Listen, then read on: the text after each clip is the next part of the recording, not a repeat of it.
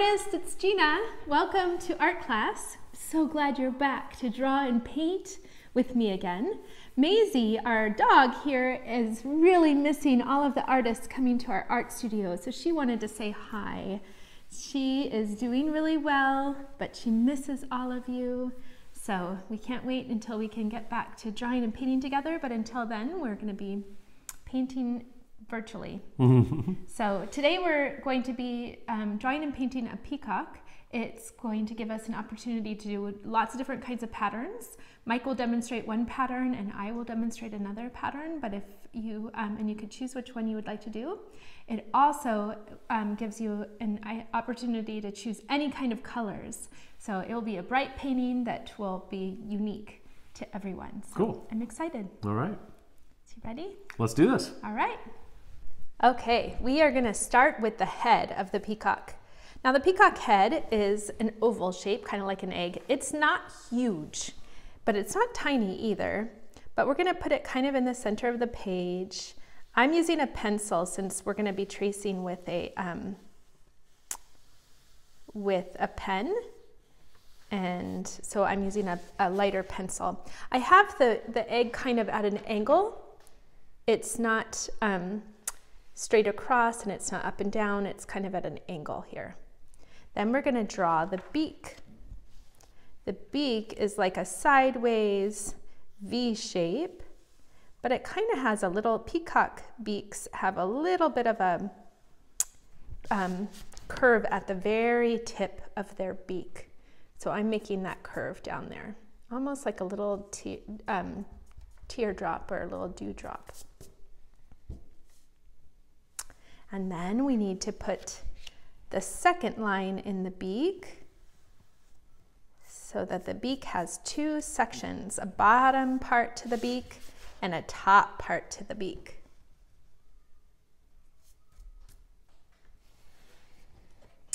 We are going to add the little black spot that they have. We're just going to do an oval shape and we'll fill it in with our Sharpie. We're going to draw the eye. So we're going to start with the upper eyelid, which is just like a roundy hill, like if you were going in a car, like you're going up and then down. It's a nice wavy hill, gentle hill. And then you're going to do the bottom. Very nice, Mike. That looks awesome. All right, we're going to put a eyeball and the little white sparkly, which can kind of overlap that black section. Now we need to start to make the head. I usually like to start at the top of the head, and then I'm going to come down, create the neck, and then the body. I'm going to kind of erase this part because it got a little bumpy. Make it smooth. Like that. And then I'm going to come from here and also make the neck, and then come out and make the body. Already looking like a peacock. Very cool. So you do two sides, the back side, but start up by the head and go down to the bottom of the page, and then the other one will be down underneath by the neck, by the beak, and come down to the bottom of the page. Now we can erase this original circle that gave us good information, but now we don't need it. Peacocks also have a white section that starts by the eye, and comes down to the beak, just like that. It's kind of like an oval section. I always relate things to where they are. This one starts at the end of the eye and comes and wraps around to the beak. And this starts underneath the eye and wraps up to the beak. So I always kind of relate things where they are to other things that are already drawn. So now those are going to be the 2 white patches on our peacock. We are going to create M's on the body. We're going to start with the bottom row. It's just like an M going all the way across. Then you're going to come up and you're going to draw on top, but the second row is going to end, like the M is going to go and leap over to that other M. So we're not going to go down into the valley. We're going to go up over to that other top, like we're doing leapfrog and landing on these rocks, because we don't want it to land underneath the valley. So they're going to be landing on the tops of the other M. So we started with an M shape. We're going to do a second row, and Mike already has his third row, so we're going to do another row, like little leapfrogs. And then you're going to keep going almost like to right about, if you want to draw the top here, like smaller M's, the top, to know where you're going to stop. You can draw one row at the very top. I know I'm going to stop right there. And then I just have to fill this whole body in with M's.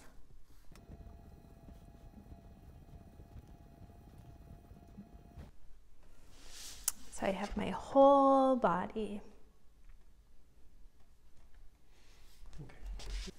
Now we're going to put little petals on the side. They're actually feathers, but they're like the shape of a leaf.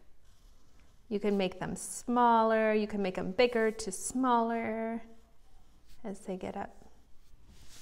Like little diamond or leaf shapes. And you're going to do it on one side and then you're going to do it on the other. If you need to turn your paper like this in order to do them sideways, you can do that. So you have them on both sides, these little leaf shapes. Oh, those are awesome, Mike, I love them. Those are great. Here's Mike's, are a little bigger than mine, but I'm gonna hold them up because they're awesome. They look great. Cool.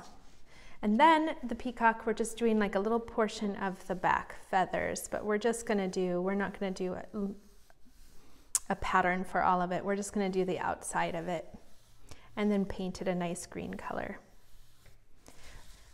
We need a place for our eyes to kind of rest. It doesn't need to be super busy.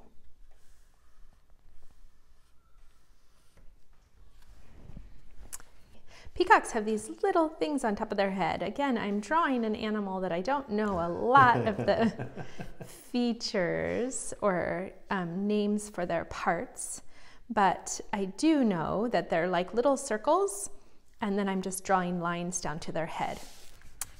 So I might not know what it's called, but I know that what they sort of look like. And all I did is little ovals, like little eggs, and then lines heading down to the head. You can make them taller. I think I made these a little bit taller than from the head than I did these. Every peacock's different, right?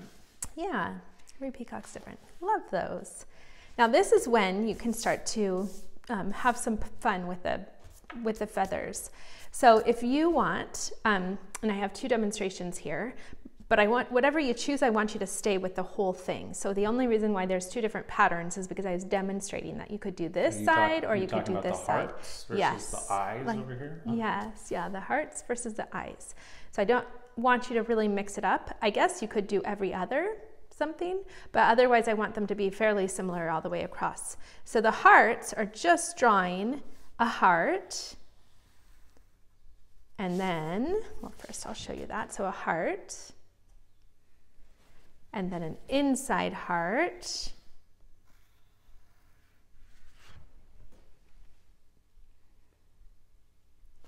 And then a heart, just the top of a heart. Now you can do different sizes. So you could do some bigger ones, some medium size, some smaller ones like I did here. And you can just start to add them. So I could draw a smaller one here. I'm going to show you what to do, Mike, just one second. And then I'll draw the smaller one. So just start to add them throughout your paper if you're going to do hearts. If you want to do more like the shape of the peacock feathers, they're kind of like big teardrop kind of circles. Like that, like a big teardrop. So you could also place that anywhere. You can place them on the left side or the right side. And then you're going to draw another teardrop shape on the inside of that.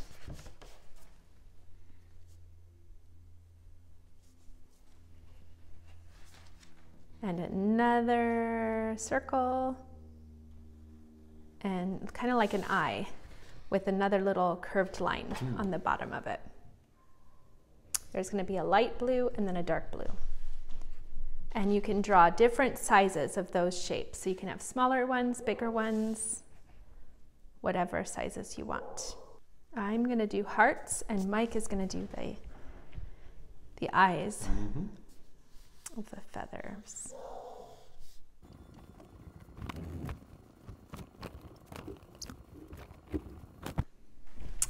Wonderful. So you can have hearts throughout your paper, or you could have eyes throughout your paper like Mike's. It makes it much more interesting if they're different sizes. So I love that he has some smaller ones, some larger ones, some medium-sized ones. Excellent. Now we're going to draw a line, and we're going to draw, I'm just going to start on one side. Yeah, kind of like arms. Just drawing some of these little lines coming from one side, sort of bending a little. So you can see it's forming around my heart. Yours is probably going around your eye a little. Then you can do the other side, kind of forming around your heart or your eye. And so that's how that first one with the line looks. Then I'm going to draw another line coming down and going, starting on the right side and going and wrapping around and wrapping the other side. Like that. It's okay if they overlap a little bit. And it's, yes, it is okay if they overlap. I have several that overlap. So when you get to a line where it's going to touch, you can go over it. Mine aren't touching. It's okay if they don't overlap. Each will be different.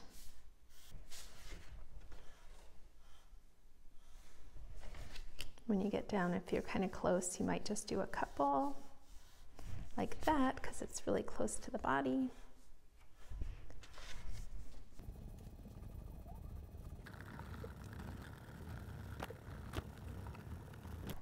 Next thing you're going to do is get a Sharpie. That looks excellent.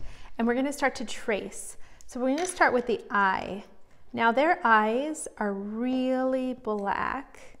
So this is what it looks like with one thin, ultra fine Sharpie.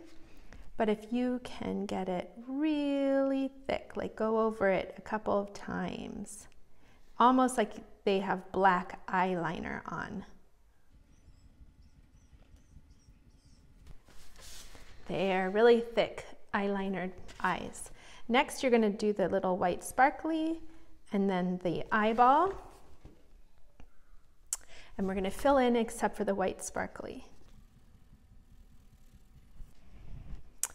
We are going to draw the beak, which is just tracing our lines. You're going to fill in that black spot on the beak. You're also going to trace your white lines that are not going to be painted. And you're pretty much just going to trace all of your lines. Everything else is just tracing a line. If you go over it, that's okay. We can erase. Like if you don't go over it exactly, that's all right. Try and stay on your lines as best you can, but we can always erase at the end before we paint if you don't stay within your lines.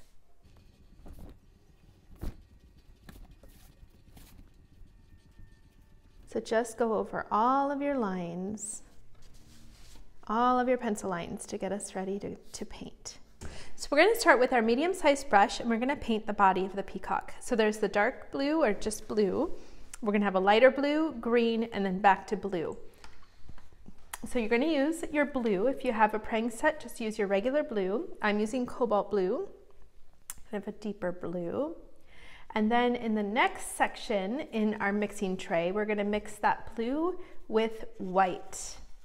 We're going to get a beautiful white, lighter blue. So just mix the white until you're happy with the color. And I have a nice light blue. Do you see my light blue? Oh, it's looking kind of gray. Your white might be a little dirty. Yeah. So this is the light blue that you should be able to get. I think you have more experience at this than I do. Just clean Yes. Just take the paper towel and clean your white a little. Okay. Just get it wet, the paper towel wet.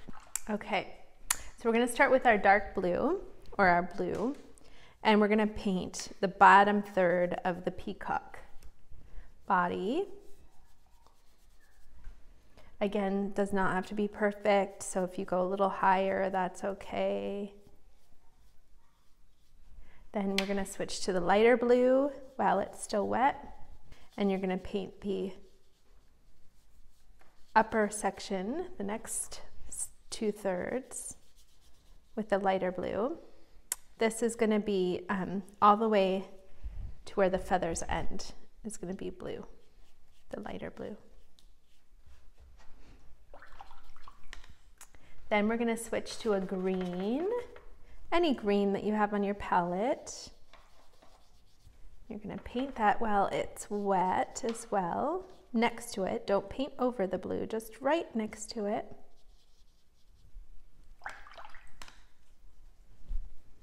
And the blue again, the regular blue. And you're going to paint around that white.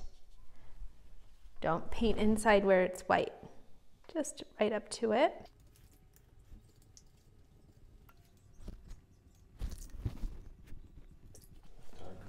If the darker blue doesn't look like, if your two blues look kind of the same, you can just go over your bottom blue again, make it a little darker. But like I always say, it's okay to make mistakes, yes? Yes, we can always fix mistakes. And that blue down the middle.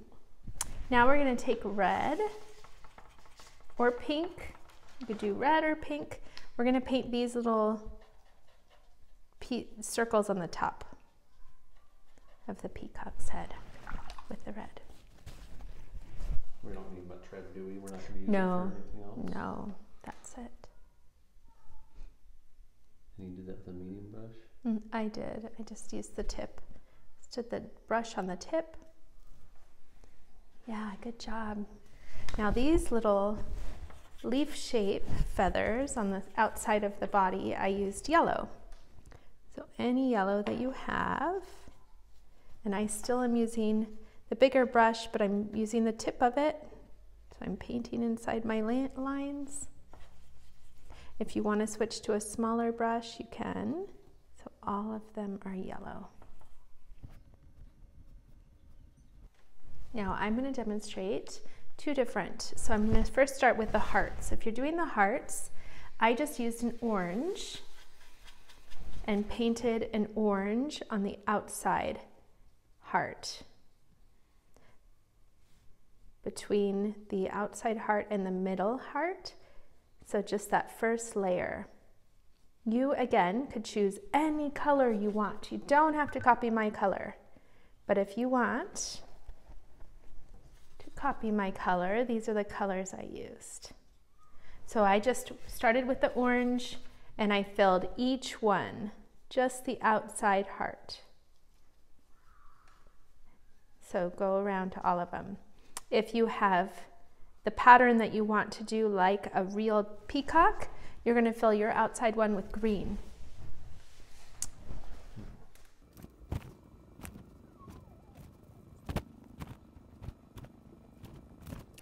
And then, while you have the orange, so there I filled in all my outside heart with whatever color you want.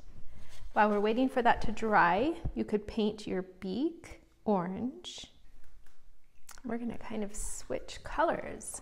So you're gonna move on to orange. You can paint your beak orange, and I'm gonna move on to the light blue. So I'm gonna paint, these are the colors I chose. Again, you could choose any colors you want. But I'm gonna do green for the inside of my heart. Now make sure all of your orange is dry before you move on to the green, or that your green is dry before you move on to the orange. So you're gonna paint this section all orange.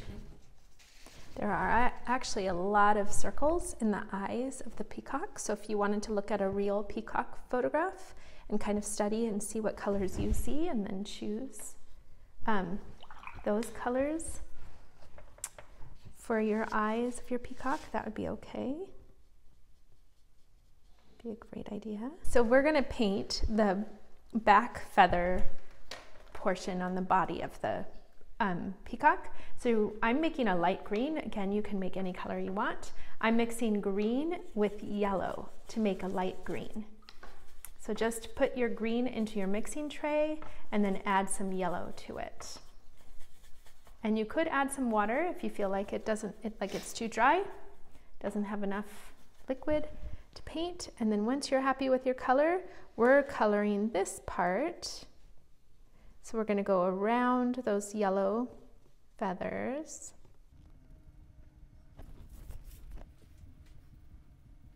Smaller brush, you can definitely do that. So Mike just said that he isn't comfortable, well, he's comfortable painting with the medium brush around the bigger areas, but then when he has to go around the feathers, he wants to get a smaller brush. You can definitely do that.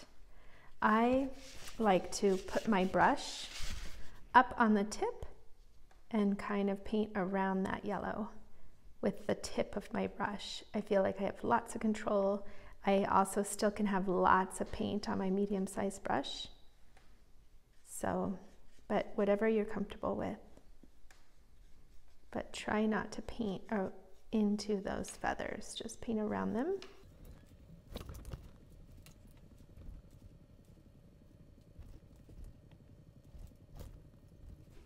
The next step is painting the inside of my heart.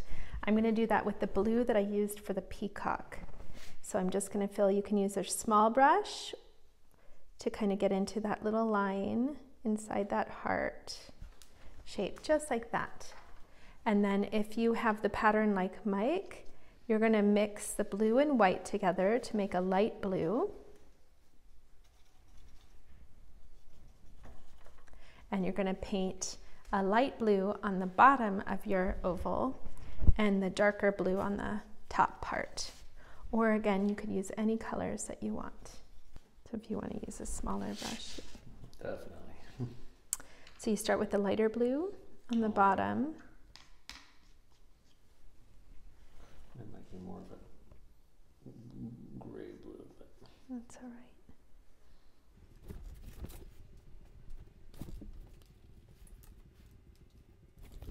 it's okay if they bleed together a little bit. It is. I mean, ideally you'd want them to dry, but I think it looks nice if they are soft. Nice. Good job. Okay, we're gonna do the background. You can choose any color you'd like for the background. You can go with pink, you can go with purple.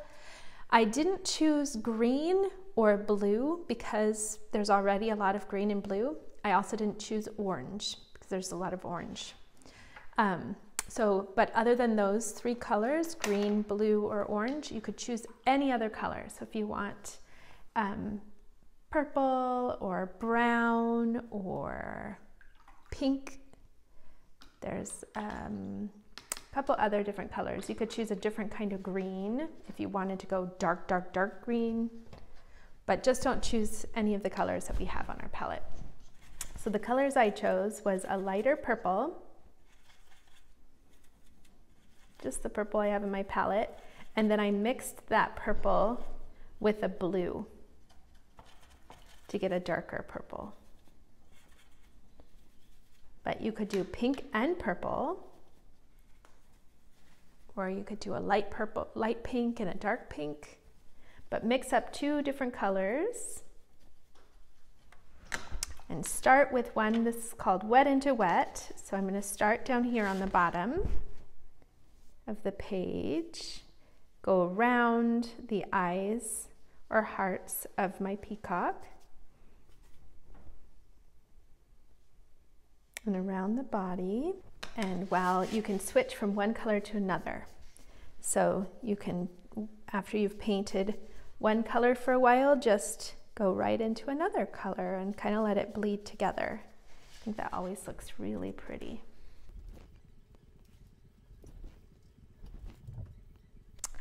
And Mike is just finishing with his reddish, orangey color. It's more red, kind of pink. And that looks beautiful. I love how different they both look, depending on what colors you choose for your background. I love it. I love your choice of colors. All right. That looks great. Then we just need to sign our name.